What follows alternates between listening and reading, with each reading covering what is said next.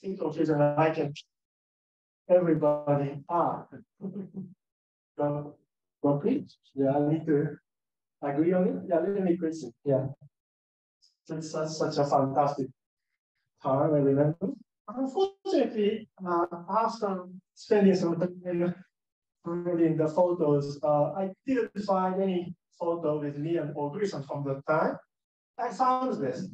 This is me looking naive, you know. So is this 2004? 2004. Where was your paper on interest?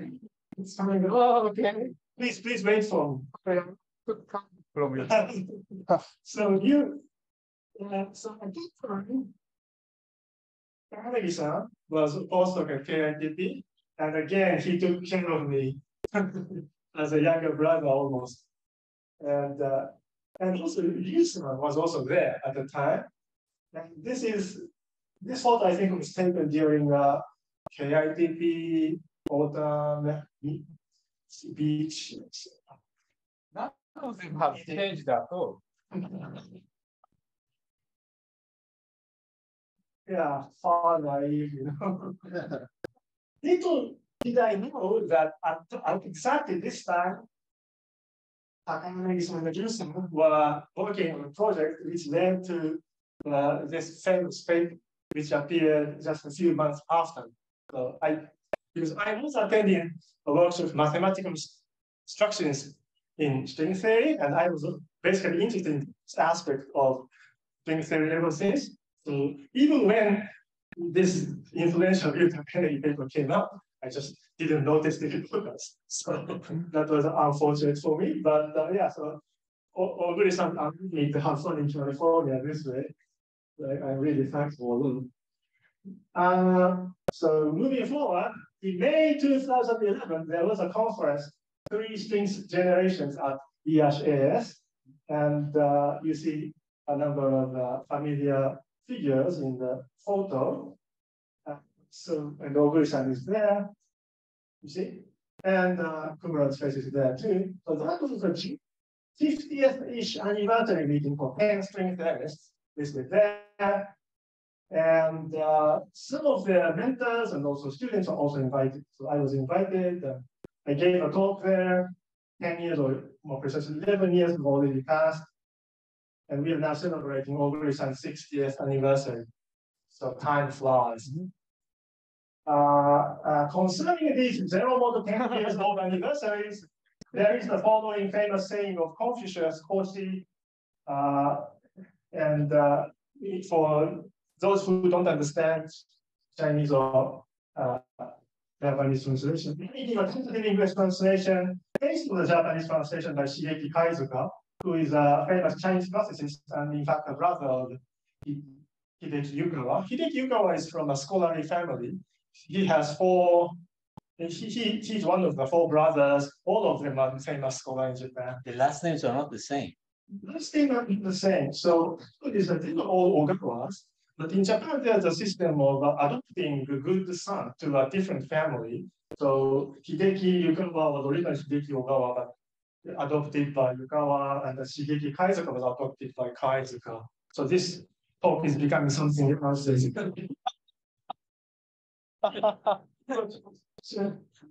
the first one says, when I was 15, I set my mind on learning. The second line says, when I was 30, I stood on my own. Then when I was 40, I stopped vacillating. And then when I was 50, I understood what heaven wants from me.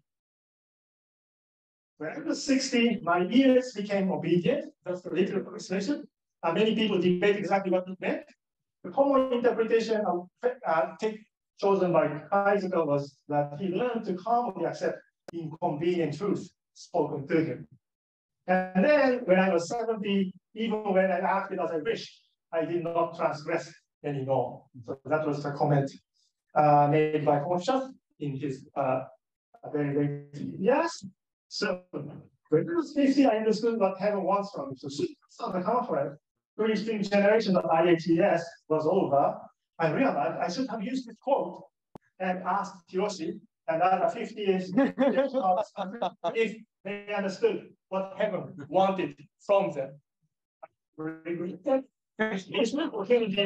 Ever since.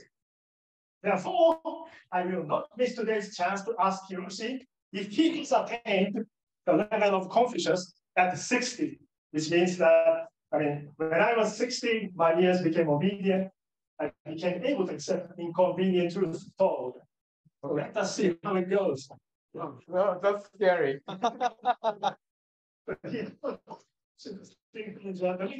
This book was a topic of the talks already many times, and this sold 10,000 to 100,000 copies. How many copies did it sell?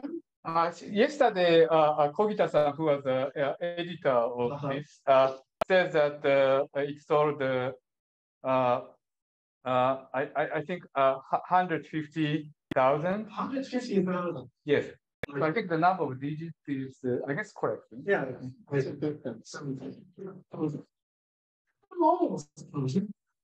Here I don't know for some time. Yeah, I know what's coming. So obedience. So in some degree, he compared string logis to tagliatelle, in long string logis to penne, in a Japanese book. Right? This book is not supposed to be for Italians. I know tagliatelle to look to be common in Japan. And Kishimeni instead. So this is the same the same word. How about close string? Close string, I don't know. We don't have this macaroni. Kiritanko maybe. Kiritanko maybe. Yeah. One comment. So analyzing in 1978, where he likened the first superstring revolution with the American Wild West, in particular the land run in Oklahoma, where the settlers could occupy the land as much as they wanted. Well, which I don't think was a particularly ability. Yeah, thank you for that. So I was going to go there, but yeah. So I thought. Yeah, I heard the message.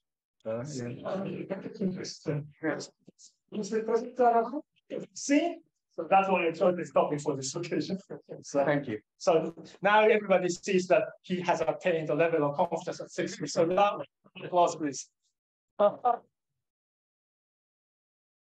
All right. So happy 16th anniversary of this Wednesday and very happy returns. Now, let me come to the physics part of my talk.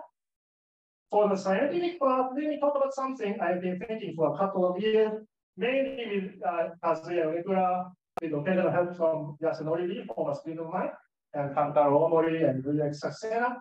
And recently, we've been greatly helped by Mayuko Yamashita, a brilliant mathematician on the math side. So the topic is on a certain non-supersymmetric heterotic six-plane. So that's my topic. It's a very technical subject in string theory, but it turns out to be rather curious, at least to me. So consistent quantum gravity would have dynamical objects with all possible charges. So that's a long-standing conjecture. The refinements of this statement, such as the cobordism conjecture of McNamara and Vafa from 2019, and Wilson has played a crucial role in the development of this subject in general. Today, we're not going to discuss any general feature of this conjecture, but rather, I'd like to consider a case of a particular Z2 charge. So it's a very technical subject. So I consider heterotic SO32 theory, which is SUO to type 1 theory. It has dynamical particles in the adjoint and in the spinor representation of SO32 Lie algebra, but it doesn't have any in the vector or in the conjugate spinor representation of the heterotic string. So in the SO32. This means that the Gex group can be taken to be spin 32 over Z2 quotient, which is not SO32. So spin 32, of course, has a Z2 quotient, which gives you SO32, but there is a different quotient, which gives you a different gauge field. And you can consider a background of spin 32 over Z2, which does not allow objects in the vector representation of SO32. So that's the type of object I'd like to consider today. So we can call these backgrounds backgrounds without vector structure in a paper from 1997. And abstractly, it is measured by an obstruction class, V2, which is in the Z2 valued homology class of the spacetime, such that if you integrate this class out, this was V2 over the two-cycle C, it gives you 0 or 1 mod 2, depending on whether the given spin 32 over Z2 configuration restricted on that particular cycle C chosen lifts to spin 32 or not. So when the integral is 0, it's just a standard spin 32 gauge configuration. But if it integrates to something non-trivial, then that configuration is the release of spin 32 over Z2, and you cannot reach it to spin 32. It's kind of like a Z2 charge. It's weird Z2 charge. If you believe the general argument about the nature of quantum gravity, there should be a dynamical object which has this charge. Is there one? Well, just from the dimensional reasons, it should be a sixth brane of the form. You have, of course, you need some non-trivial two-set, right? Around which, if you integrate V2, you get 1 mod 2. That's part of the definition of the Z2 charge. And you can consider a spherically symmetric one. So you need a radial direction, and 10 minus 3 is 7. So you consider 7-dimensional world volume. So it's a sixth brane. So in list some of the basic properties you can infer from that. So it's not supersymmetric, first of all. The reason is the following. A brane breaks transformation and therefore breaks some of the supersymmetry. But the minimal SUSY in 7 dimensions has the same number of supercharges as the Pendy bulk theory itself. Therefore, you cannot just break it to keep in some part of supersymmetry. So it's not just supersymmetry. And it is a Z2 torsion brane, meaning that if you have two such branes, if you bring them together, they just decay to nothing. It's because, well, this concept of the charge is mod 2. So if you are old enough string theorist, and if you are told that in SO32 theory there should be Z2 torsion brane, sounds very familiar, right? So it is known that there are Z2 torsion non-BPSD branes in type 1 SO32 superstring. I should have listed the paper by Asho here too. I'm sorry for not listing it, but so people notice that there are such things. And it is natural to ask whether the sixth brane I'm talking about is one of those non-BPSD branes. The answer is no. The reason is as follows. Well, type 1 Z2 torsion branes are, well, it's extensively studied. So you just open up a reference. It says that there are just D8, D7, D0, D-1. There's no D6. But that's not a good reason. More fundamentally, all type 1 D branes come from tachyon condensation and analogous procedure from all 32 gauge fields on the 9 branes. So any such D branes, torsion D branes, basically corresponds to all 32 gauge fields. But our brane is characterized exactly by the condition that it does not allow vector representation of SO32.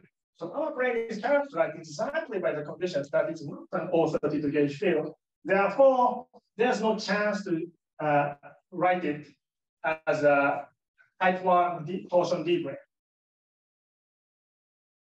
So the next question is, does it really exist? If it does, what properties does it have?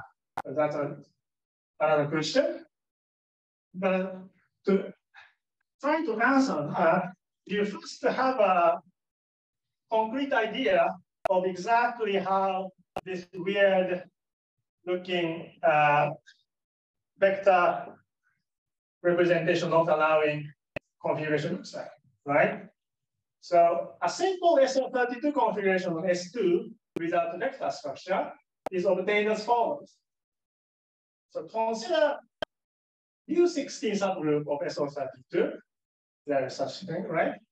And you put a charge 1/2 monopole in the U1 part of U16. If you do that, clearly, because the charge for the first Chern class is non-integrated, I mean, that bundle doesn't actually exist. It's not a U16 bundle. So it kills 16 of U16.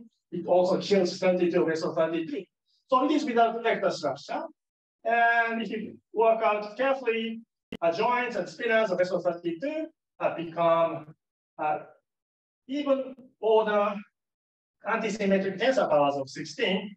Therefore, for them, the monopole flux are all integers. Therefore, it's a line, and so they are fine. So it's just a simple embedding of U1 into SO32 part. So essentially, it's just a U1 configuration. It is just that it does not get listed to spin 32, and it's a genuine configuration of spin 32 over Z2, which is not SO32. Let's analyze this system. I mean, you can put such a flux at the level of supergravity. And let's take the S-wave approximation to analyze this. So, which means that you just take the KK expansion around this S2 and take the S-wave only. You find that there exists an 8-dimensional chiral spinor in the second index antisymmetric tensor of U16 on this 8-dimensional space, consisting of the 7-dimensional world volume times the radial direction. So how can a chiral spinor, I mean, so this is 8-dimensional, has a boundary, and you have a chiral spinor, right? How can a chiral spinor be put on a half space? That seems no boundary condition you can write. At least I don't know that.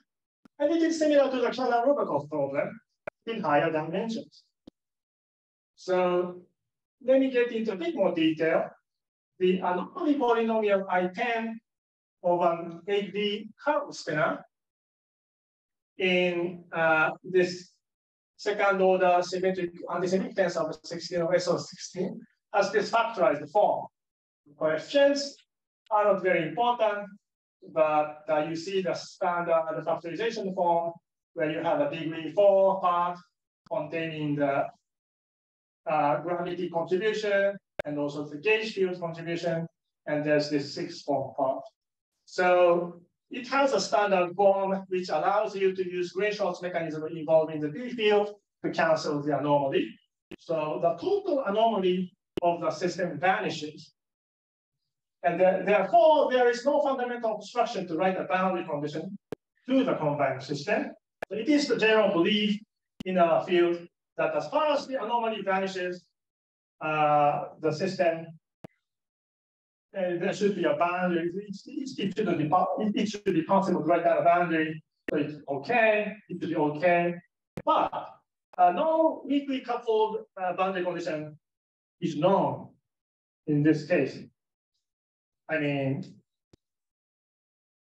in this situation, it's not even that the anomaly of a chiral spinor is cancelled against an anomaly of another fermion. So it is not just a boundary condition which converts a fermion into another fermion in a different representation. It is a boundary condition which needs to turn a given chiral fermion hitting a boundary into a B field excitation. I have zero idea what it is. I don't know how to write it. So very naively thinking, I would say that this 6th frame of the boundary in the infinite limit need to be a strongly coupled Lund supersymmetric theory which have the ability to convert the chiral spinner coming into it into a B field.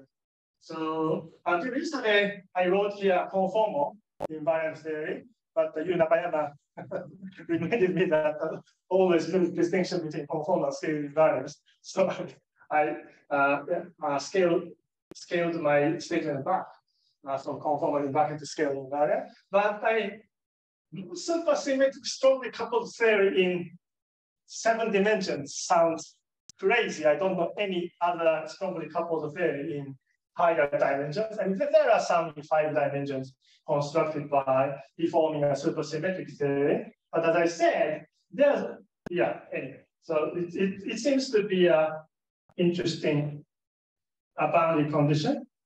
And also, there have been a few papers recently trying to solve this Kalan-Rubakov problem from the conceptual point of view. So what exactly happens if you send in a chiral sphere into the core of monopole and what comes back? That's a conceptually confusing question. And this is a similar problem in higher dimensions and slightly more confusing because it involves fermions and B fields. It's not linear. It's not linear, yeah. It's two fermions to boson. What is the bound condition there? No. No, I mean, you can't convert the fermions to boson. The bound condition should be across one. If you say x equals to y, x and y have the same odd thing, right? The condition.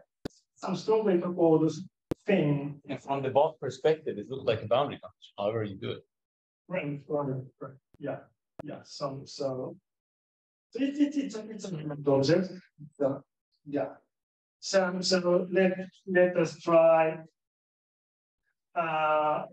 Let us try thinking about it further. So does such a 6-plane really exist? Because assuming its existence, we get to various strange features, just like those I said. But of course, you can write down a supergravity solution. So some months ago, Kazuya and I got convinced that we should try to write down the supergravity solutions because we were too young to know the papers. So I decided to go for literature search. And of course, there is this famous paper of Horowitz and Strominger and Garfinkel, Strominger, and Gibbons Maeda, who worked out exactly the solution of this type required for us.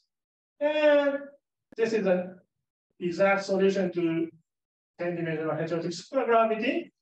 It doesn't look too bad. I mean, it fits the group page. So this is just a U1 subgroup of the full gauge group. And I put some charge Q multiplying the volume hole. And this is the dilaton. Dilaton has this form. And this is the metric. R minus and R plus are the positions of outer and inner horizon.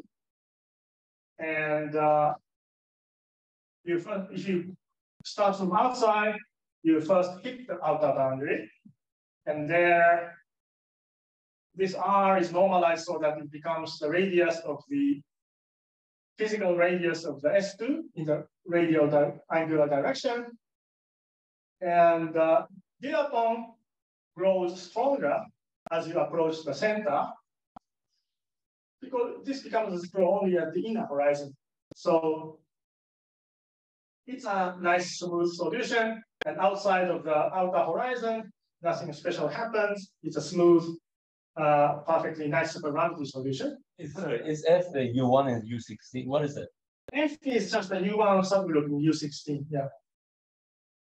And the Q is proportional to the product of R plus and R minus, and M is proportional to R plus R minus. And from the standard inequality, this means that M is bounded below by Q. So if you choose supergravity with at least we can write down the black brane, which has this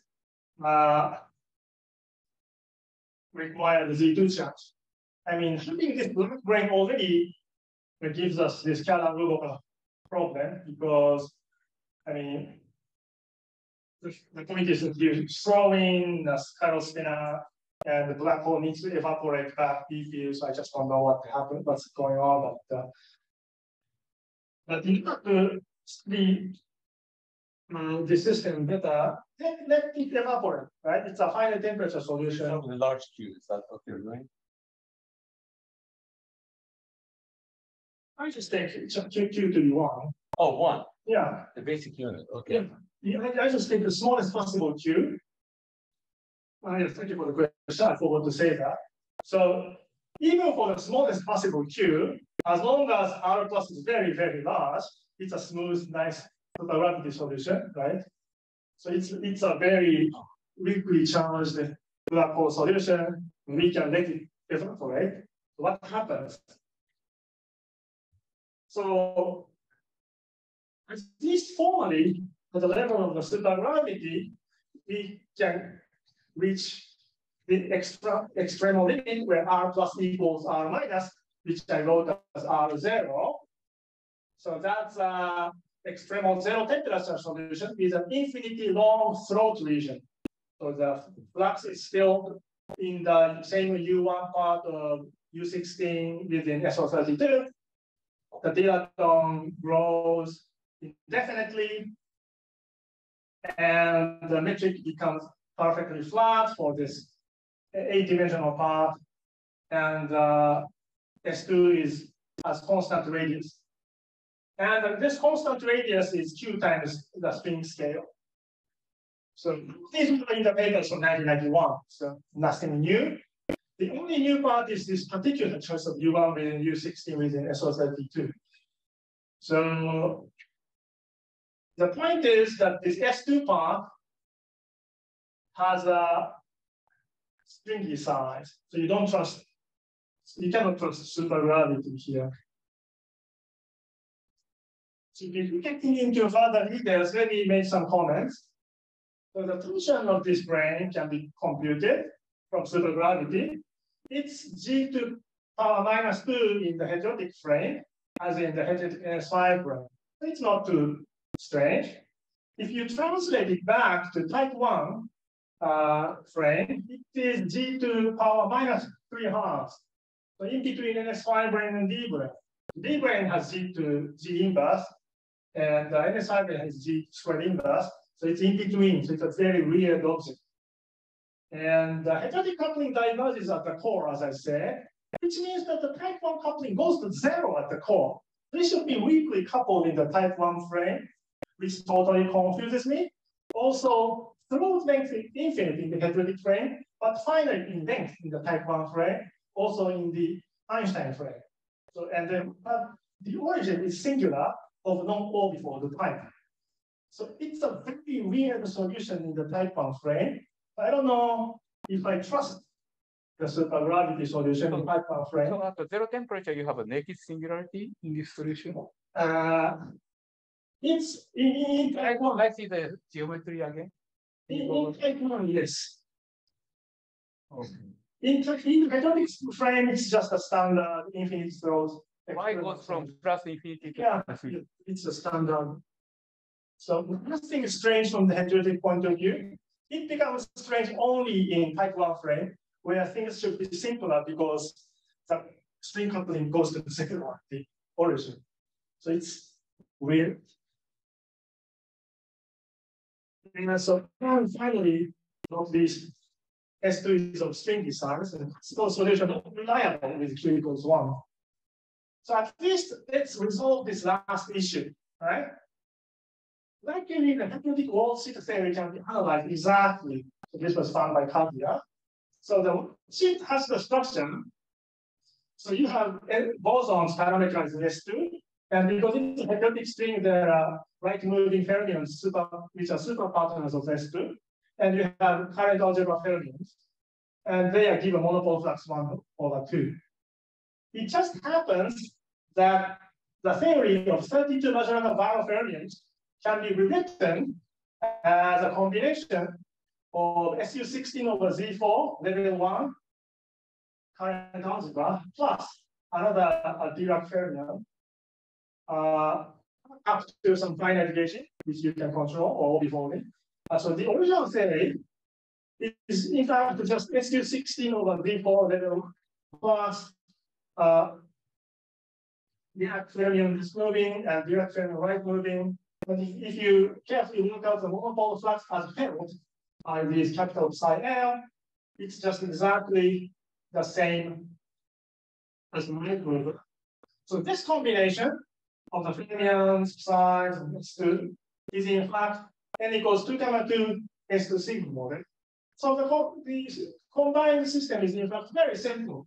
It's just that a current algebra plus n2 gamma 2 S2 sigma model. And this second term is known to gap in the infrared, giving you some finite number of vacua, which just goes away under the orbifolding, which I didn't carefully write. So leaving just SU16 over Z4, the purely homomorphic spin CF3 of CL which equals 15. So the external limit of our black 6 brane has an exact heterotic wall sheet CFT description, which is flat R6,1, a flat superlinear dilaton, and a supercurrent, so just an ordinary SU16 over Z current algebra, which is very similar to that of AS5, right? Will convince you that this brane really exists? I don't know. And in fact, this happened to be exactly the same solution as the stable background to the 10-dimensional tachyonic heterotic SU16 theory found recently by Justin Kaidi, who's sitting somewhere in the audience. Yeah. So I don't know why. So the original system I started from a supersymmetric heterotic string, but in the end, as far as the worksheet is concerned, I just get the same theory as you start from a tachyonic heterotic string. And Simeon and Swanson have written a series of papers connecting non-supersymmetric and symmetric string theory in a basically similar manner using linear data. So there seems to be a relations, but this, from our perspective, this arises as a description of an extremal limit of this strange D brane. So that's basically the string theory part of the talk.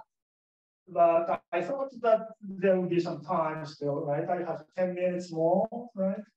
So let me try to go into a bit more mathematical detail. Is there anything one can say from type 1 perspective? I don't have any, except that it's very weird. It looks even weirder in the type 1 frame. And so, as I said, the coupling, usual excuse in analyzing NS5 frame 1/6 theory, etc., is that the coupling diverges at the core, right? So something miraculous should happen. That was our excuse in the past. Here, I can use the same excuse in the heterotic frame, but in the type 1 frame, that coupling goes to 0, and you have a finite distance singularity of non-orbifold type, which is supported by competition between the metric and the gauge field. And gauge field comes from open string, and metric comes from the closed strings. So there's no hope of writing down a worksheet description in the standard sense. Why can't you write the worksheet? Repeat again the last sentence. Because in the worksheet perspective, closed string term is dominant against open string contribution, just because of our assumption that G is, okay. Yeah. Yeah, so in the type 1 frame, supergravity solution can be formally written, but that's a solution where you are balancing terms of different perturbative orders, string theory, perturbation theory. So if that's the case, isn't the term that you're balancing is very big? Yeah. Which one is, what is F is big in that sense? Convection is very big. Which is at the core because you have a constant magnetic flux. So it's expecting some sense of that's the expected behavior. I guess in type 1. The fact that you have such a simple worldsheet description in the heterotic side is more surprising to me. So this is an exact conformal theory. Oh, no. So why do you say it exists or not? At 3 level it exists. You mean it's non-perturbatively what happens? Because also there's a wonderful correction to the cosmological constant. Yeah, it's not so symmetrical for all. So there are tons of problems. So 3 level, yes, it is fine. So, yeah, so that's the current status as far as the string theory solution or six plane solution is concerned. Will it be a state, particle-like state? Oh. If you wrap it on a torus. Oh. I haven't thought about the compactification. Yeah, that's a good question. I don't have any answer. What did you say about the suggestion? That if the tangential directions are wrapped on a 6-dimensional torus, will it describe a particle? Because new particles are always easier to identify. There is stable particles. Secondly, which would be a suggestion. Yeah, we should compactify and take the TBO or yeah. Or, yeah, I should try some. Thank you. So let me go to a bit of mathematical detail. We started by saying that we consider the integral of this obstruction class in the 2-cycle, measuring the absence of the vector structure for SO32 on the 2-cycle, right? But this statement is only applicable for geometric heterotic compactifications. But we saw that this worldsheet sigma model representing SO32 on S2 without vector structure is connected by with normalization group flow to just SU16 over Z for level 1 current algebra. Therefore, an abstract internal CFT SU16 over Z for level 1 should equally have this Z2 charge. So you can pose the following question. What is this Z2 charge in the worldsheet CFT language? You don't have the spacetime, so you cannot integrate V2. So what is this charge? So we want the Z2 value invariant for worldsheet SQFTs with this fixed central charge difference suitable for compactification to 8D. So you need an invariant for SQFTs, and the best known invariant of 2D SQFTs is, of course, the elliptic genus or the superconformal index, taking values in modular forms with integer Q expansion coefficients. Unfortunately, it is only non-zero for when this chiral central charge difference is 0 or 4 mod 8. This is because of the simple fact that KO series Z only for I being equal to 0 or 4 mod 8. So the standard written index of elliptic genus just vanishes in this case. But corresponding to the KO group being Z2 for I being 1 or 2 mod 8, you can consider mod 2 elliptic genera of such as QFTs when the central charge difference is 1, 2 or mod 8. And minus 30 happens to be 2 mod 8. So this might be it. Also, we thought with Kazuya. And so there should be modulo 2 elliptic genera. Surprisingly, there's no paper on the head side. Nobody has studied that. And even on the mass side, there are just 2 papers from 91. So Kazuya and I took some time to develop the theory of modulo 2 elliptic genera from H point of view, which turned out to be zero for this case. So it is not useful, unfortunately, in this case. Our efforts are wasted. So we needed to try harder. What is this Z2 charge then?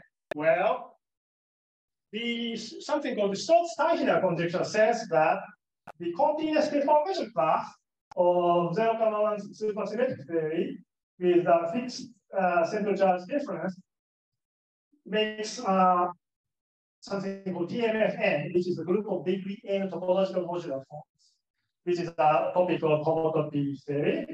Lower case is n is minus 30, and mathematicians have found the following structure: Z2 plus Z2 J. And this Z2J part can be checked that it has non-zero modulo 2 elliptic genus.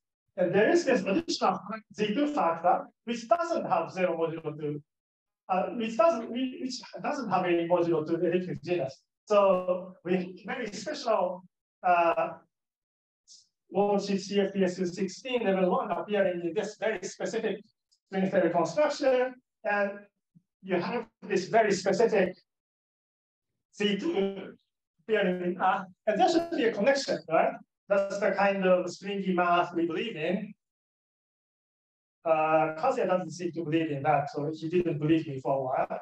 But I asked Mayuko if this is actually the case. She did a heroic computation, confirmed that that theory actually gives this Z2 class. So we now have a physical representative of this Z2 class. So that's an announcement. So let me reiterate. Fractions of group construction as geometric two-cycle, when stated abstractly in terms of heterotic worldsheet theory, is a subtle TMS charge. But there's more. So 8D spacetime is still geometric. We consider 10D heterotic in 8D plus 2D decomposition, where 2D side is abstract SCFT, and 8D is geometric. So is there an 8D interpretation to this charge? That's the next question. Well, so let me come to a more familiar case, the more to elliptic genus of the internal theory. And it just counts the number of modulo 2, the number of modulo 2 of the R sector ground state. And R sector ground states of the worldsheet just counts the number of modulo 2 of space-time massless Fahrenheit. Therefore, the modulo 2 elliptic genus of the worldsheet theory basically gives just the number modulo 2 of massless space-time Fahrenheit. So there should be some other natural Z2 value quantities in HD. What is that? So to motivate, let's limit ourselves the theta angle, the continuous one and the discrete one.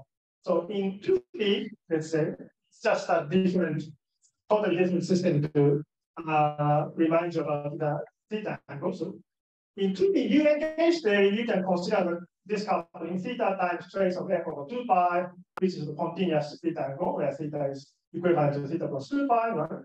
In the case group is S of n, you have a subline invariant, Stephen class, and because this is a Z2 valued object, theta can be either 0 or pi. So when the topological class of gauge field is Z valued, theta angle is continuous, but when the topological class of the configuration is Z2 valued, then the theta angle is discrete. In 8D, with Green B field, with this standard Green-Schwarz condition, that DH proportional to trace R squared, available topological classes were studied by Jean Balbo in 1971, which is the strings cohomologism group at 8 dimension 8, which must have this structure Z2 plus Z. And this Z part is just corresponds to the integral of trace R4 over the 8-dimensional spacetime. So the continuous theta angle is possible, right? And this continuous theta angle is actually present in heterotic strings because in 10D we because the standard coupling B wave trace R to the full coming from the Green worlds. And you compactify that also to 2D space. So let's call theta the integral of B field over 2D space. So it gives integral of theta times trace R to the fourth in HD, where I remind you that theta is dynamical, right? So it should be, which as it should be in a quantum gravity theory, and every parameter should be dynamical. So how about this Z2 part? Well, this is known to be generated by the exotic H sphere, which is happened to be bored down to the group manifold SU3 in a unique H flux. It generates a Z2 topological class. So formally, you can consider a discrete theta angle for it in heterotic strings. And is there actually a discrete theta angle for it in heterotic strings? And the answer is yes, exactly when the 2D internal space is being vector structure. So I'm wrapping up. More abstractly, heterotic internal worldsheet theory, giving the element in the Z2 part in TMF minus 30, leads to this non-trivial discrete Z2 theta angle, detecting the exotic H sphere. So let me summarize. So TMF minus 30 classifies the possible worldsheet theory to be used in 8-dimensional compactification, and it has Z2 plus Z segment, while the 8-dimensional part has this Z2 and Z part. And these Z2 correspond to each other. So when you have vector, when you do the structure, then you don't have this with the theta angle in AD. But if you go with vector structure, you have non-trivial discrete theta angle. Sorry, I got close. So this heterotic internal worship theory is not the heterotic worship theory you are discussing. This is the heterotic theory I'm discussing. So in the previous section. Yeah, if you take the particular one, SU16 over Z4 level 1, that gives me a non-trivial element in this Z2, and that gives me a non-trivial theta angle in HD. Okay. If you use the random other worksheet CSP, like the standard compactification T2 without any gauge field, that gives you a trivial class here. Okay. Trivial class here. That means that the discrete theta angle is 0. But in the previous section, you gave explicit construction. So why do you need to present the proof of its existence here? So maybe I'm confused. So you see, you have the discrete theta angle in 80 dimension, yes. But in string theory construction, every coupling should be derivable from the world sheet theory. So given the world sheet theory, such as T2 without any gauge field, or this SU16 or Z4, there should be a way to derive this value of the discrete theta angle. There should be a way to distinguish whether it should be 0 or pi. Yes. So that's what you're saying. Yeah, that's what I was saying. So when there is no vector structure, the discrete theta angle is there. When the discrete theta angle is pi, and when there is a vector structure, then the discrete theta angle is 0. Okay, that's what I should say. There should be a physics derivation of this fact. Unfortunately, at present, we only have a very abstract method using the Anderson self-reality of TMF, again, thankfully provided by Mayuko. So I want to find a physics derivation, but so far I'm failing it. So let me summarize. So the physics part, we described some properties of heterotic six-plane carrying the without vector structure Z2 charge. It's non-supersymmetric, but has a very simple worldsheet description. And it gives a mysterious strongly coupled boundary condition for an 80 chiral fermion whose anomaly is cancelled via Green-Schwarz mechanism. And it strongly suggests that provides us a strongly coupled non-supersymmetric theory 70, so which is very weird. On the math side, this is without vector structure Z2 charge, when stated abstractly in terms of heterotic worldsheet theory is the Z2 part of this TMF group. And in the 80 spacetime language, it is a Z2 theta angle for the Z2 part of the string body language, measuring the exotic age here. So thank you very much. And let me end with a picture of yes. Obri-san and the organizer, Yuji Sensei. Thank you very much.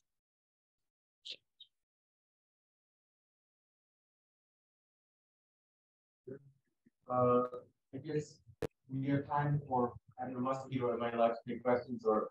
Yeah, please. Okay, then yeah. It's a beautiful talk. It's quite a remarkable story. So it's a good use of TMF classes in a particular string theory context as well. Yeah. To try to connect this, but one question I have is that ancestor perhaps of this kind of thing is 10D type 2B. Right. Which should also have, presumably, with this convergence conjecture, a boundary state, which is again have the same exotic feature that has a chiral Gino being converted to the self-to-a-fly form in some form because the anomalies cancel between them. Question is this: okay, are there a connection between these two objects? In other words, I'm assuming you haven't studied the 10D or you don't have a worksheet construction, but assume that exists.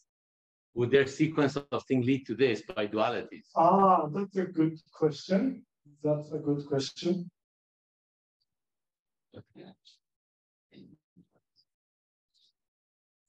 We don't immediately know.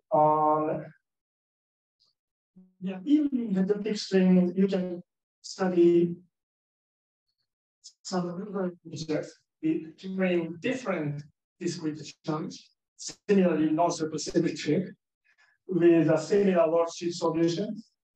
Yeah, so you can do that. at least in heterotic in different dimensions. I haven't thought about type 2. Yeah. It's and we should be able to explore the duality among these exotic brains. I suspect once you figure out one of them, and then you should be able to connect them all because they all smell the same. Yeah. Similar to our case, right? Right. Yeah. In fact, there are, I mean, if you, these days, as you know, I like TMF, and there's a big table of TMF group. And there seems to be a few additional Z2s which seem to correspond to some other discrete charge in heterotic string 2. So in the same dimension? No, because in this dimension there's only this Z2, but in other dimension you have something similar, and yeah. So there might be a duality among them. Yeah, we haven't studied that in the case of type 2. Thank you for the comment. So is this explains somehow a magnetic dual to the non-BPS particle? No. Oh yeah. Z2 time here. How many? If you go to the universal cover of the gauge group, then it's like you're quotienting by one Z2, and I think one is electric, the other one is magnetic. Yeah, that's a question, but if I remember correctly, when the charge is discrete, the electromagnetic dual is not the usual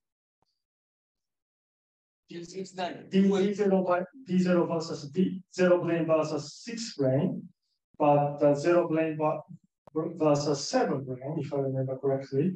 If that's the case, then the dual object to the magnetic Z2 non-BPS 0 plane would be the standard type 1 Z2 torsion plane D7. That's what I think. I need to think about it carefully. Thank you for the comment. Yeah, there are tons of issues to be explored. Maybe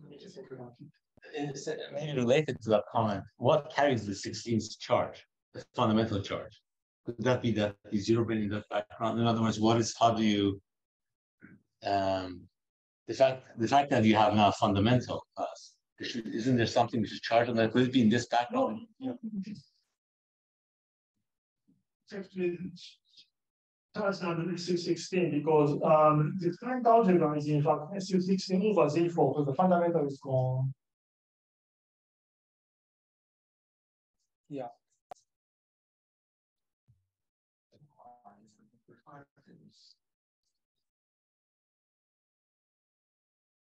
I have a question. Yes, please. Just following up on basically all of those questions about duality. Can you speak up? Sorry, following up questions about duality. Do you understand there's also a mod Z2 0 plane charge in heterotic, in E8 heterotic string theory, coming from the Kaluza-Klein gravitons in the Rajava-Witten picture? Okay, yes. Do you know how that dualizes to this? I don't know is my question. Luckily or unfortunately, I don't yet have a uniform way to study these exotic charges. So I need to study them one by one. So that's why I spent an entire talk into studying just one particular plane, one particular dimension. We wouldn't do that in the case of D planes anymore, right? But yeah, this is my current status. Thank you. My question is about the TMF. So the first you have to start from the information of the CFT construction, SU16 of a Z4.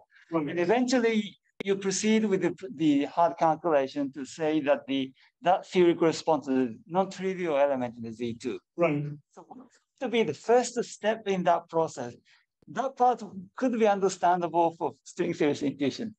Beyond that, presumably that's way beyond the comprehension of mine.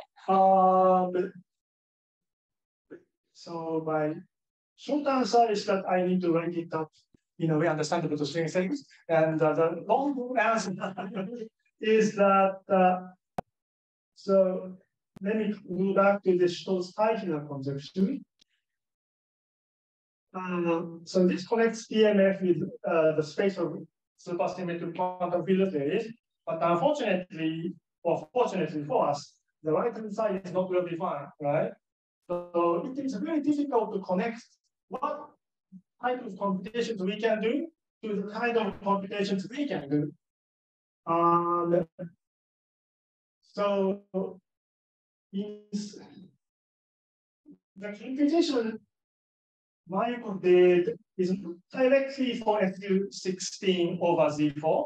What I do is to start from SU16 over Z4 and do a lot of continuous deformation to a particular system for which mathematicians can use their formalism. So it's a very roundabout way of getting this Z2. Yeah. So it needs to use lots of T-duality. And I studied from SO32 and heterotic, right? But I need to go to E8 times E8. And you use the fact that E8 level 1 current algebra has been located in the TMF group. So that's a starting point. And from that, you can try to copy the manipulation in the string theory side into the computation in TMF. And that's already very hard to do. But luckily, there's a book with tons of information about TMF published last year, which is about 700 pages, just about TMF. And using that, she did a heroic computation, and it actually is non-trivial. Right, thank you. Thank you.